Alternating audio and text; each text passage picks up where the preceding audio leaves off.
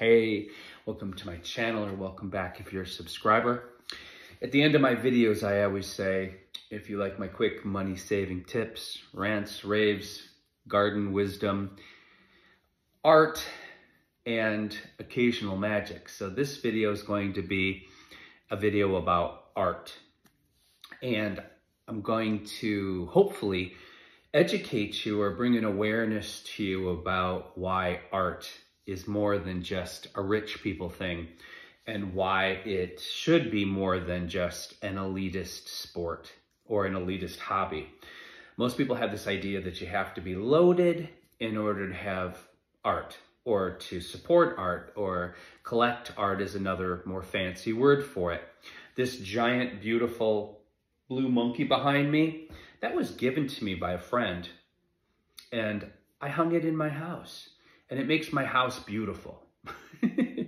So there's the advantage to supporting and having artists in your life, creative people that may not be like you. They may not have the same brain structure. They may not make the same choices or live the same way you do.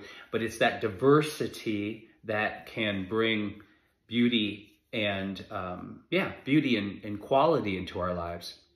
So I was bitching to a friend because I live in an area that there's a ton of money.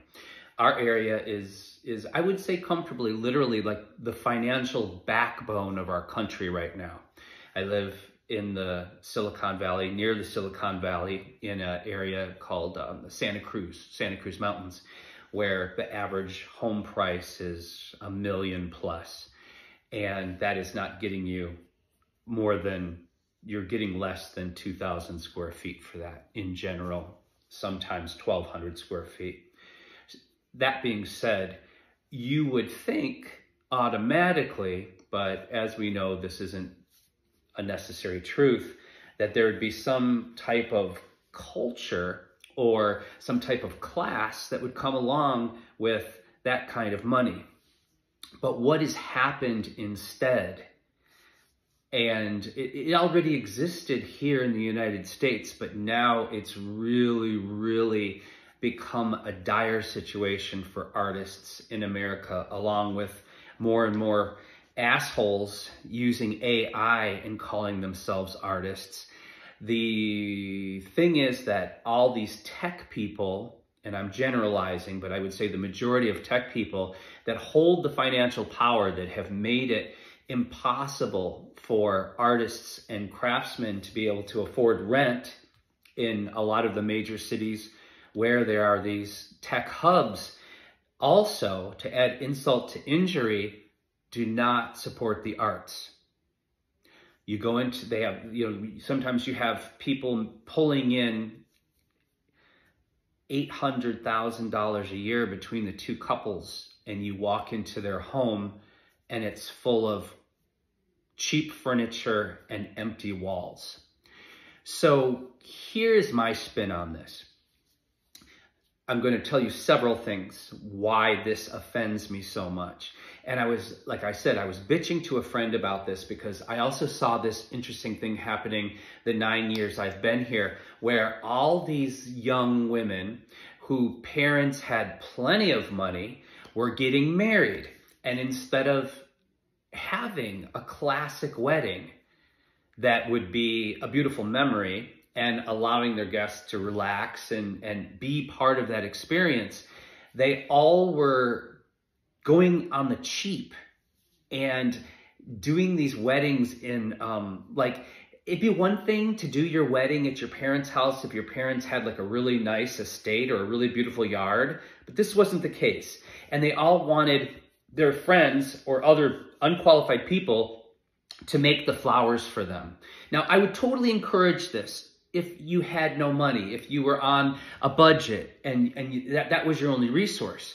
But what these people are doing, because they've got plenty of money and their parents have plenty of money, is they're cheapening this experience. They're cheapening this experience because I've seen the quality of their so-called handicraft, and of something that is supposed to be this enormous, a pinnacle, an amazing life event.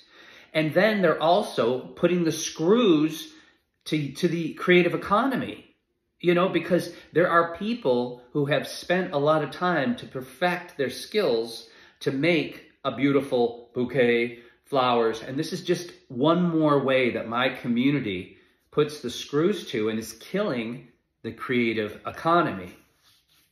So yesterday was the big Capitola Art and Wine Festival. Traditionally, when you have art and wine, it's because you have artists that are paying a lot of money and sometimes driving across the country it's a really hard life being an artist, and they're setting up booths and hoping that people that have some level of sophistication enough to want to drink and pay the price for wine, overpriced wine, to perhaps buy some art for their home to, you know, to enrich their lives. And as I was preparing, because I had to work, I was running into different people that I knew, different neighbors and friends and stuff, and everybody was going there. But as I was telling my friend how people in this area are killing artists and killing the creative economy, every single person that I talked to said that they were going to the wine festival. Just the wine festival. When you see their logo and it says, and it has been for decades, the Capitola Art and Wine Festival. Because of course it's just the wine festival. They're just going there to drink. There's no appreciation for, and there's no support for creatives anymore. And why is this dangerous? Well, first of all, it's an economy that is untethered. It's a freedom and it's a life choice that is nice to have. It's a nice option to have if you have a personality, if you have trauma in your background, if you just have a certain brain type that you cannot function in an office space. If you can't function in that hyper structure, that it literally makes you miserable and chokes you out. Wouldn't you like to know that you could do something else that created something beautiful and contributed to society that wasn't just a cog in the wheel? Isn't it just nice to know that maybe perhaps that option is available for you even?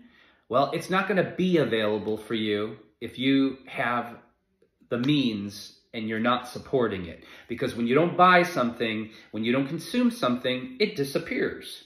It's as simple as that. Basic economics. Second thing, what advantage do you think we really have over China?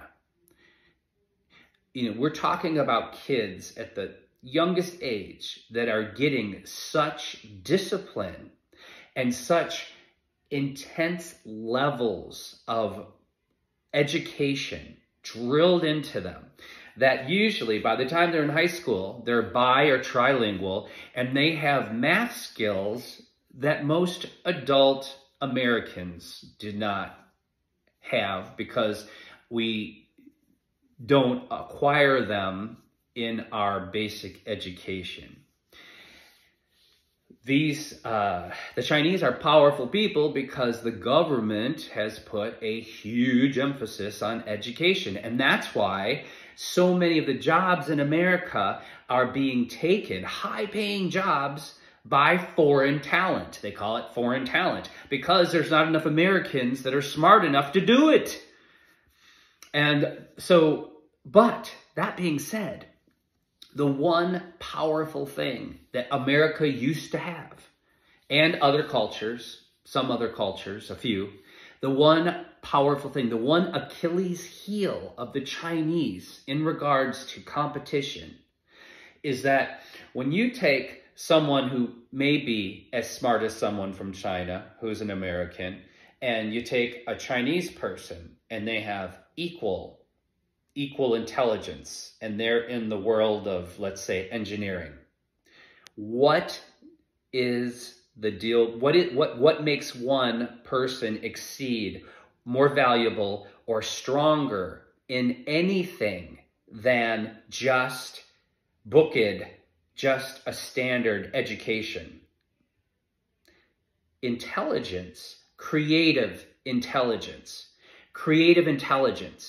because with creativity, you have to use your imagination.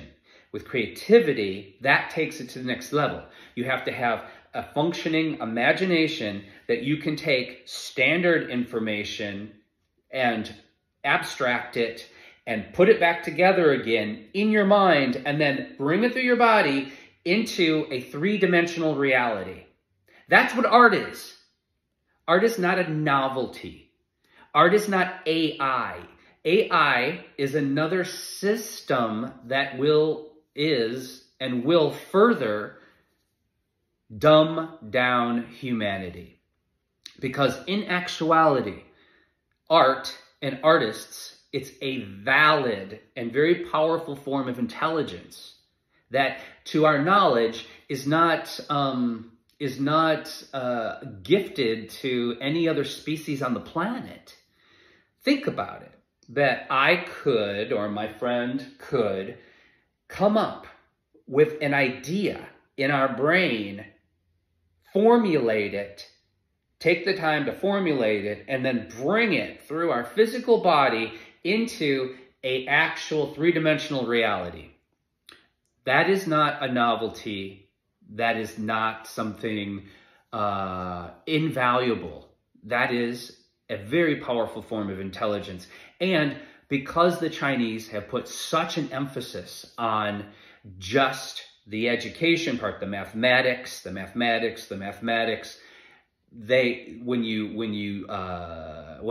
I have hung out with Chinese children or talked or had friends that were Chinese, they completely lack the creativity. They don't have that part of their brain developed.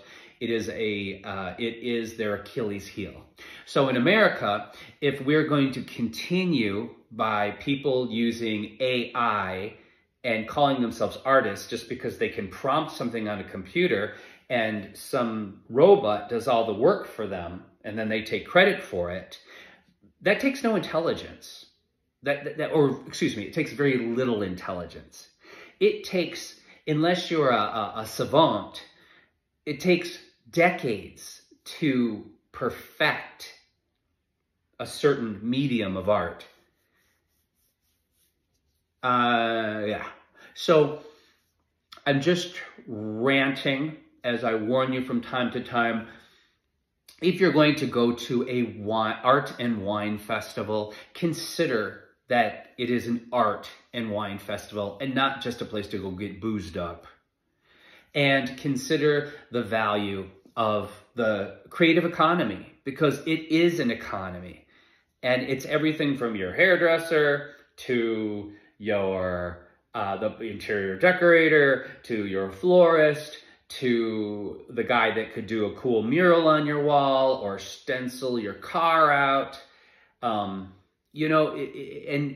more we disregard and are cheap and selfish, and that's what makes me so angry about the Silicon Valley. And they tried, and it was a big fail. The art community tried to educate them, get them involved. But this is also, I believe, the curse of an industrial education.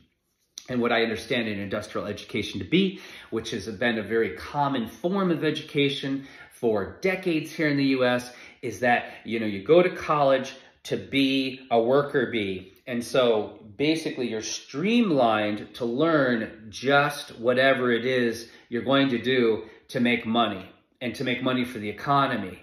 So it's not a full education. You don't learn philosophy, you don't learn the arts, you don't learn a lot of these things that round you out.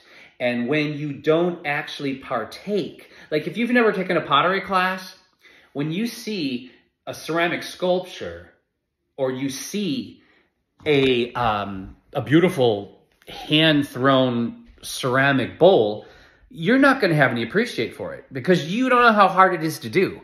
All you're seeing is a hunk of clay. But tell me, if I gave you a hunk of clay, could you do this?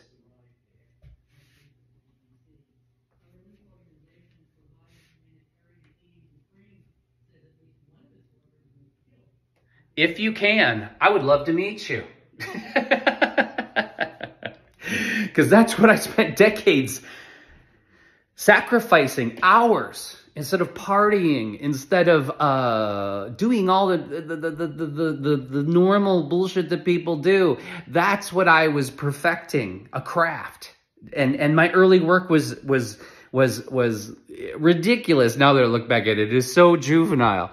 But that being said, if you have a home that has value and there is nothing on your walls except photos of your family, I would highly suggest you find an original piece of artwork, purchase it, and hang it in your home. It's something you're going to have your whole life, and the chances are, if you do your research, it will actually increase in value. And if you go to a reputable gallery, they will guide you if that's your motive. It shouldn't be your motive, though.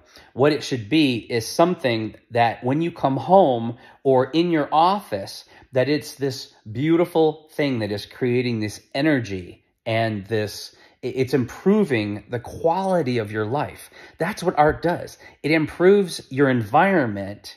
It turns your environment into this more than just this box. It turns it into an actual space with a soul.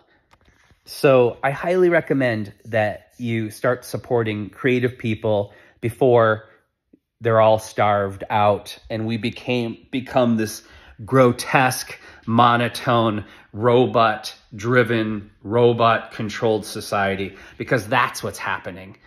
And it just really makes me sick. And people don't understand what the long-term cost is going to be, not only to the economy, but to our choices, to our quality of life, and to our intelligence.